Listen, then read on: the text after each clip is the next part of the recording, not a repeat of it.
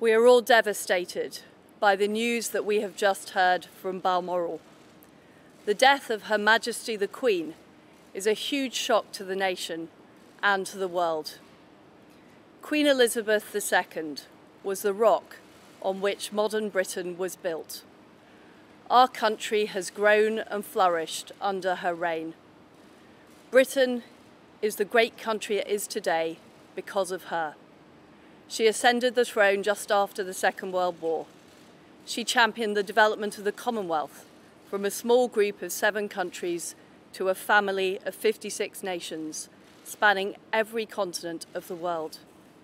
We are now a modern, thriving, dynamic nation. Through thick and thin, Queen Elizabeth II provided us with the stability and the strength that we needed. She was the very spirit of Great Britain.